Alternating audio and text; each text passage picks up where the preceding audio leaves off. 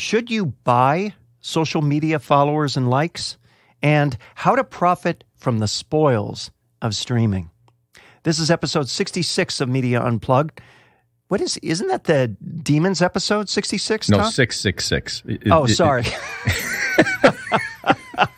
The podcast that goes behind the spin to reveal what's really happening in media. Media Unplugged with Tom A. Sacker and Mark Ramsey. We won't be around for that one, so don't worry about it. Welcome to Media Unplugged. I'm Mark Ramsey. And I'm Tom A. Sacker. This episode of Media Unplugged is brought to you by StackAdapt. StackAdapt is an omnichannel digital advertising platform that helps brands accelerate customer acquisition. If you are an agency or a brand, the biggest challenge you have is capturing attention. We're going to be talking about that a lot on this episode, in fact. StackAdapt helps you find audiences that are reading about relevant topics or competing products before they search for them. It's like radar. That means you reach potential customers faster and more efficiently. It's simple technology that works. Who could ask for anything more? Visit stackadapt.com and request an invite today. So, Tom, should you buy social media followers and likes? You know, we assume the answer to that question is no, right? It's not what the author says, right? That's not what the author says. This is really interesting. This is from Social Media Today. And I never thought I'd hear a case that argued yes, but here's that case. Here's how he begins the article. Back in April, Instagram reported that it now has more than 700 million monthly active users and that it's growing faster than ever. But many of the surrounding comments on the back of this noted that many of the profiles on Instagram are bots, artificially inflating people's followers and like counts for a fee in order to boost their reputation and, in the case of, quote, influencers, we've talked about them before, yes, earn them money. So I thought that was so interesting. And in fact, he has a tweet in there that said there are vending machines in Russia that sell Instagram likes and followers, which I just love. So you go to a machine in Russia and put money into it to buy something that doesn't really exist. Isn't that great? That's what the world has come to. That's what we're coming to. And here's the thing, he says, for some people, buying likes and followers actually makes some sense. And here's the illustration that he uses, which really does make sense. A friend of his asked how she could grow her Instagram following and whether she should consider buying fake followers. He said definitely not, because they won't engage, they won't interact, and they're easy to spot, relatively speaking. But her case was different. The friend is an aspiring model, and she said that many agencies won't even give her a look unless she has 15,000 followers on Instagram. Now, this is interesting, Tom, because I would be willing to bet that you, as a published author, would probably have an easier conversation with a potential publisher, if you wanted to go that route, if you had numbers, social media numbers, which dazzled them. Is that accurate? Yeah. So it's a catch-22, isn't it? In order to get someone to pay attention to you, you have to appear that you're worth paying attention to in the first place. Right. Right? And unfortunately, that's the reality in a marketplace of abundance. And online, what do? We get followers, we get likes, we get reviews, because we're all fighting the same battle, this battle for attention. Mm-hmm. Now, it's interesting because you typically, you brought it up, you said, okay, as an author, to get the attention of like big time publishers, wouldn't it be great to have millions of followers? Yeah, you know what's interesting about that is that they don't even ask whether these millions of followers engage with you and actually do what you tweet out or what you put on Facebook. They just want to know that you have millions of followers. Right. And they make literally the only want the number. Yeah. Right, and then they make the assumption, they must be engaged people. Otherwise, why are they following you? Right. That's the issue with this whole thing. It's not just buying these things. It's that the people that are following you are not engaged with you most of the time. It's you follow me, I follow you. And no one knows what anyone does. Yeah, it's so interesting because you would assume that there would be some sense of, the superficial answer is not deep enough. I need a truer answer. I need some kind of accounting. I need some kind of, something, some evidence, right? Evidence. But the evidence is right in front of their eyes, and that's as far as they take it. He uses an example. If you go to a Facebook page that has 132 likes, you're going to judge it, especially if a competing page has 5,000 likes. And while it's entirely possible to do some investigative work and establish whether a page may have purchased their following, most regular people either won't know or won't bother. And by the way, I don't think it is that easy. And in fact, over the years, I can tell you with regard to Facebook, they've actually made it more difficult. You used to be able to type in, show me the countries where people are following page X, and you could get an answer. Mm-hmm. And you would see Tunisia, you would see, Pakistan. Now a lot of those questions do not work. Right. I had a case some years ago, and I was able to vet this, where I got a call from someone, and he was associated, I guess, with a smallish country station in a smallish southeastern American market. And he said, look at all we have more social media followers and following here than any other country, than country radio stations that are 10 times our size. And I looked at it, and indeed the numbers were impressive. And then I went and I asked some questions in Facebook about what countries and who their most, the followers were, and you would see names that were foreign, and you would see Pakistan. I would think, it's not only is it surprising that they have as many followers as they do, it's as surprising that the station is as popular as it is in Pakistan as it is. And, that you could do, but it's increasingly difficult to do that nowadays. And as a result, I think it's so much easier not to. Because they don't listen. His statement, when he wrote that the only true way to measure influence is to conduct your own research into their engagement rates and interaction. Good luck. But again, as noted, he wrote most people won't. Mm-hmm. Here's the interesting part of that. So if a human can describe how to conduct that kind of research, then a computer can conduct it for you. Of course. Okay. So why isn't that out there now? Well, he goes on to say that occasionally, that you risk, of course, having your account banned. But he said generally that doesn't happen. All they do is flush the fakes. Right. Because, look, these, there's a mutual dependency thing going on here, right? Exactly. That's what's going on. They don't want to pull the curtain back on any of this. They don't want you to go away. They want the fakes to go away. By the way, fakes may hurt the truth of social interaction, but the more fakes you have, if you think they're real, the more proud you are and the better it is for the platform which hosts the fakes. So it becomes this, oddly virtuous cycle where more fakes mean more credit, even as there are more fakes, which means less interaction. It's just utterly bizarre, but you can actually see the logic for it here. Of course, he says the wider issue is that it devalues social media overall, in case anyone really cares about the truth of what goes on in social media, rather than the symbols associated with counts. Right. People who might be skeptical of the benefits and impact of social have these doubts confirmed every time there's a new report of fake account levels, et cetera, et cetera, et cetera. When you check your analytics on any social platform, you can access insights or varying capacity on this front, but if all your followers are fake, the data is useless. That assumes the data is useful for using the data rather than acting as a symbol of status. If you're using it the way you use, the label on your car, then it doesn't need to be a good car. It just needs to be a good label. Yeah, exactly. But look, let me ask you this, because I thought a lot about this bot thing.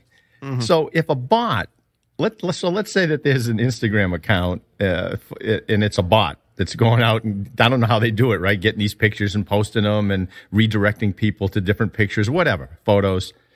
If that bot captures people's attention and then it redirects some of that attention to you for a small fee, and let's say that attention is more than you can achieve on your own or for a substantially reduced amount of money. So what's the problem with that? There's nothing. Then there's nothing fake about that, is there? No. Who's except faking that who? It's not. Well, it become. I get what you're trying to say, and you're absolutely right. But this is where fake news comes from, right? It moves attention. That doesn't make the facts true. That makes the attention real, right? So these things move real attention. Right. So that makes them, this is why people have an issue with it in the first place. Not because it's bad, but because it's so good. Yeah, I mean, look, it's a big game. It's a big game. Look, so think of it this way. I don't know, 4,500 some odd Twitter followers, right? That's not a big number. But those people's combined followers total in the tens of millions. If I took those 4,500 and I added up their number of followers, it's millions of people. So if my followers would tweet out about my new novel, it would be huge. But they don't do it. I'd rather have a bunch of bots following me who automatically tweet out to people. By the way, know what I'm saying? Unless it's bots all the way down, and then there's nobody going to buy the book anyway. That's correct. That's correct. By the way, the book is I Am Keats, and it's the novelized version of the previous version of the book, and everyone should get it. And I have a copy on the top of my desk right now. And just so you know, Tom, I haven't tweeted about it because I'm in the process of reading it. Okay? I know that, Mark. I'm not talking about you. I'm talking about all those other followers. No, but you're exactly right. I mean, if attention is the coin of the realm, right, then anything which generates or moves it for you has value. And whether that is real people or fake people, it doesn't matter. I mean, does it matter if people see or don't see my television commercial if it works? Right. Listen, and all of this, most of these ads online are all done by robots. How come nobody's yelling at that? Oh, I don't want a robot doing, this product placement ad. Why not? That's what all your social media people are doing anyway. It's just a big game everybody's playing, a big marketing and attention game. I mean, I am so sick of clicking on those taboola things where it says, you won't believe what so-and-so looks like now. Oh, and yeah. and they've got 25 of them. And you got to click through each and every one. Oh, and every page has to reload too.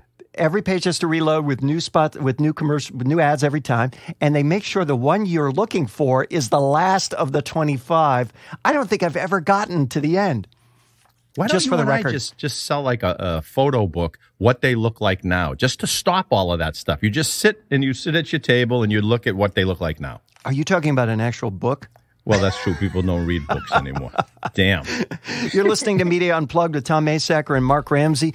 How to profit from the spoils of streaming. This is from a piece in Forbes, and it's about the artist The Weeknd. Well, actually, he's in the title anyway, the artist The Weeknd. The Weeknd's $92 million year and the new streaming economy behind it. I think this is stuff we've talked about a lot of this before. It's not essentially new, but the numbers kind of put a punctuation mark on it, don't they? Well, they do for a couple of reasons. Remember, one of our first episodes was the Taylor Swift thing when she, divorced Spotify in favor of Apple Music. Oh, by the way, she's back now.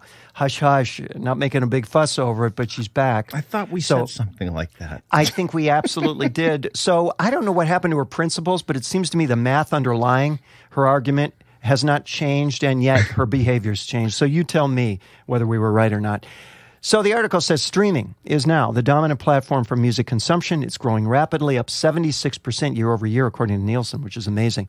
YouTube has birthed a whole new brand of celebrity, the YouTube star, and Netflix plans to spend hundreds of millions annually on original content. You don't really have to own anything anymore because for $10 a month, you can have everything. That's the statement of the article right there. That's the main statement of the I find that not to be quite true, but with regard to music, it may be true, but not with regard to movies and so on. Right. For musicians, the going rate of a little less than a penny per on-demand stream may not sound like a lot, but it adds up for the 14 performers on our list who topped 1 billion spins over the past year. Comedians with devoted fan bases, Adam Sandler, Chris Rock, have been extracting 8-figure checks from Netflix, and stars turned impresarios like Ellen DeGeneres and Dwayne Johnson now have video streaming ventures they can call their own, just as Dr. Dre did with Beats Music and Jay-Z is doing with Tidal. Less we talk about Tidal, the better. Right. Less we talk about Beats, the better. But nevertheless, the point remains that what he's basically saying is the attention has been that the product has been given away for free in order to capture the attention. And once captured, that attention is monetized on other platforms that have some element of scarcity in them. Mm-hmm. Is that a good summation, Tom, of what this is saying? No, absolutely. And listen, we talked about this. I've been talking about this for a decade because of the internet. I said that celebrities were going to be the new brands. and they were gonna understand this, because these streaming spoils are going to stars. They're going to artists with a following. Right. Right. Now, whether or not you can become a star rapidly or not, that's besides the point. The other musicians aren't getting any spoils. Right. It's the ones that have these huge followings, and then they monetize that attention, and that doesn't seem to be much of a problem for them. No. It's funny how that's not much of a problem. It says the indirect spoils of streaming can be even greater. The Weeknd parlayed his play count, 5.5 billion streams in the past 2 years, into an estimated $75 million touring advance. Create an excellent product, make it widely available, and flip the monetization switch when the timing is right. I know. Isn't that key how he says that? He says, give it away, create something good, give it away. Yeah. And then know when to flip the monetization switch. The Weeknd actually flat out says that he wouldn't have a career were it not for the internet. He says, I really wanted people who had no idea who I was to hear my project. That's trying to capture attention. Right. You don't do that by asking for money. There it is. There it is. But see, there's some things that you can do that with. There's other things that you can't, right? So you can do that with music. You get a great microphone, you record, you get a video camera, you put it out there for free. People love it. They start listening to it. They spread it around. Try doing that with a movie. You know, you can't do it. And if you think you can do it with a book, that's fine. But a lot of people don't want to go to a concert to listen to an author talk, right? So they'll read the book for free. And then unless you can continuously pump these books out and start charging for them, then the game is over for you. Well, that's why my observation, I think yours too, is there's so much training online. There's so many courses. There's so much instruction. There's so many webinars. There's so many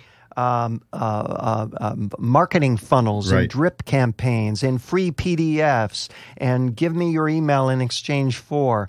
And so you get the 5 video series. And then if you're intrigued enough, you're going to drop $250 for the actual course.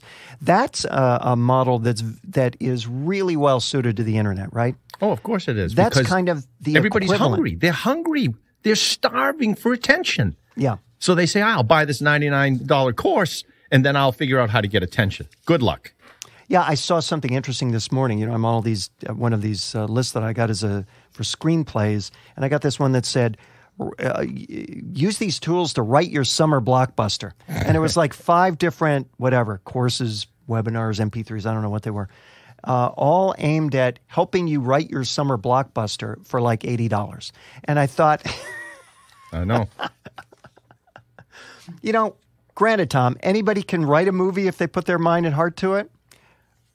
But not everybody's going to write what ends up becoming a summer blockbuster. I think that's safe to say. Everybody can sing a song if they open their mouth. That doesn't mean anyone wants to listen to it either, right? Oh, rants and raves are coming up. Remember, this episode of Media Unplugged is brought to you by StackAdapt. StackAdapt is an omnichannel digital advertising platform that helps brands accelerate customer acquisition. StackAdapt helps you find audiences that are reading about relevant topics or competing products before they search for them. That means you reach potential customers faster and more efficiently. Please support Media Unplugged by visiting stackadapt.com and requesting an invite today. Hey, tell them we sent you. Yes.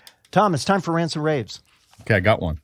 Oh, I have a anxious. rant. I have a rant, and this one is about, I guess it's in keeping with attention and fake news and all of this nonsense that the internet is spreading around. Have you heard of this couple who claim that they learned to live without eating food? No. Oh, yeah. They call themselves breatharians. Okay? Oh, man. Listen, they say they survive on the energy of the universe. Now, in an interview, this one guy, this part of this couple, Ricardo, said that he wouldn't recommend starving the body of food without the proper training. But he insisted that with the proper tools and awareness, which the couple offers for sale, by the way, that the practice isn't harmful. Now, listen to what he told CNN. He said, we all know the air is light. We all know there is energy in nature. So there's no way this can be dangerous. Now, when he was asked to respond to critics from like the medical community and who insisted that it's not possible to survive without food and water, he said, quote, it's not possible when you don't have the state of mind. when your mind doesn't believe it's possible, it won't be possible. So here comes the rant. As strange and as stupid as that sounds, let me give you one stupider.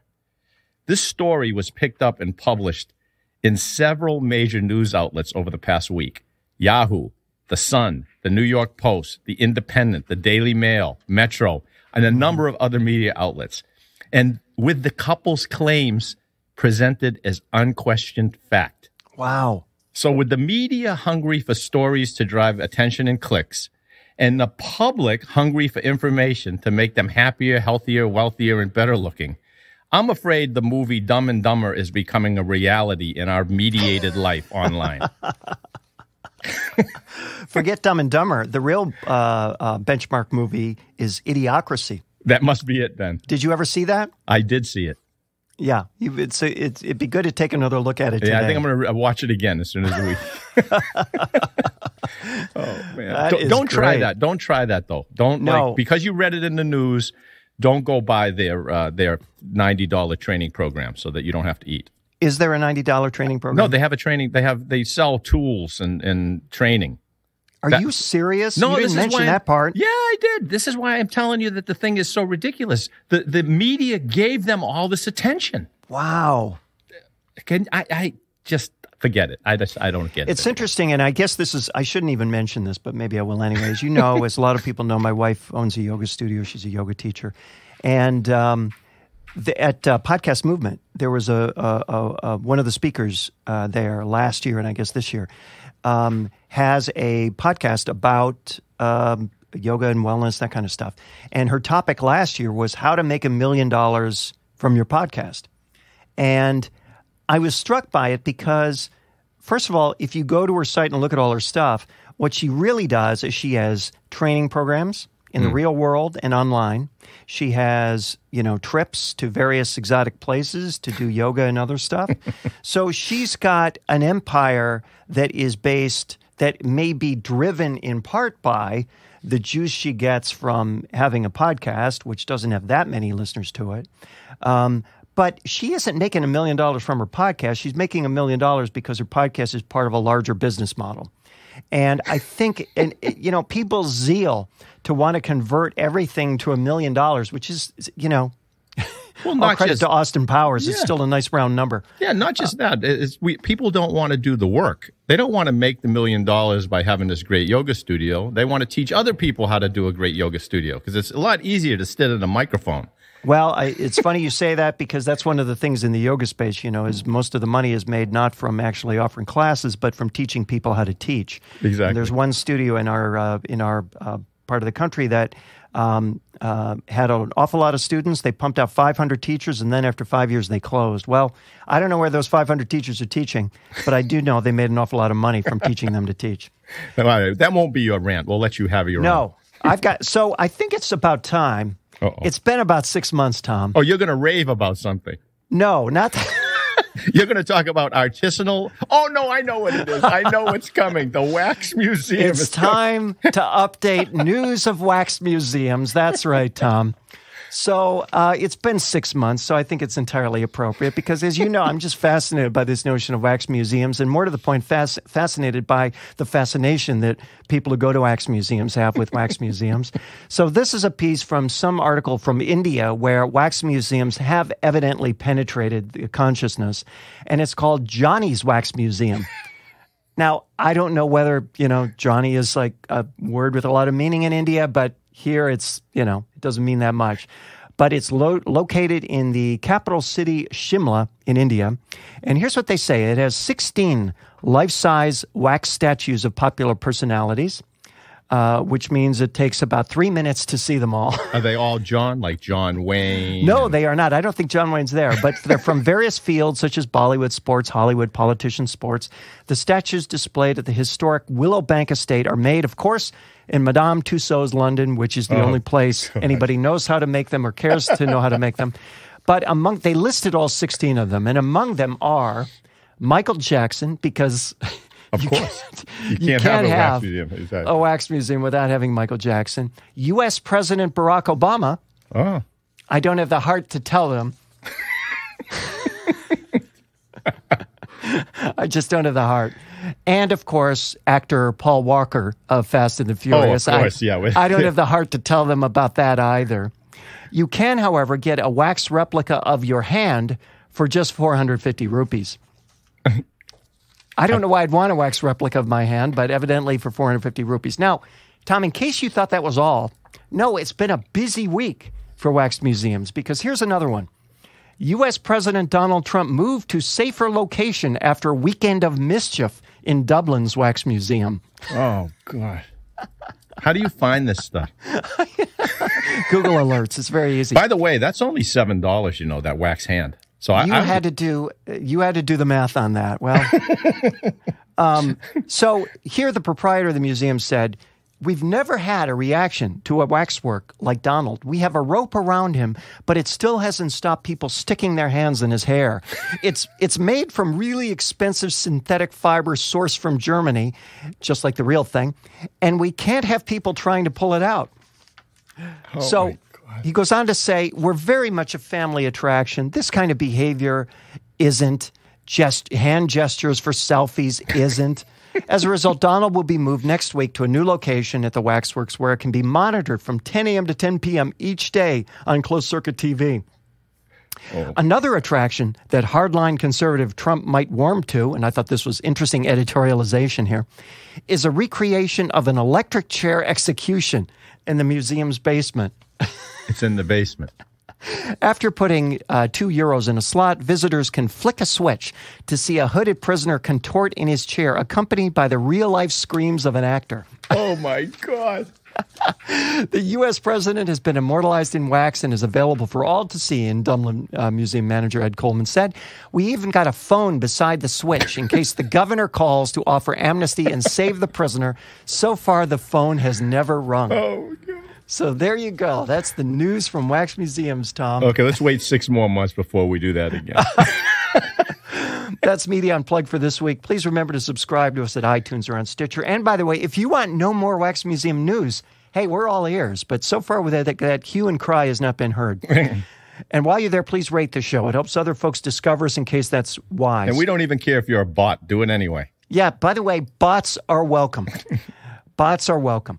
You can also catch us at art19.com, Radio Inc., Media Village, Google Play Music, or wherever bots can be found. You can follow Tom on Twitter at Tom Masacker. Join his bots. Absolutely. And Mark at Mark Ramsey Media. Send us your questions and comments using hashtag Media Unplugged. If there's a media topic you want us to cover, let us know. Tweet us. Catch up on older episodes at our website, MediaUnplugged.net. You can find out what happened in Wax Museum 6 months ago if you check December. Special thanks to the producer of Media Unplugged, Jeff Schmidt. Exciting audio from media. You can find him at jeff-schmidt.com, and he really is amazing. Please finally check out Tom's new book, I Am Keats, the novelization. It's really terrific, and it's available at Amazon or wherever fine books can be found. For Tom Masacker, I'm Mark Ramsey. Thank you for listening.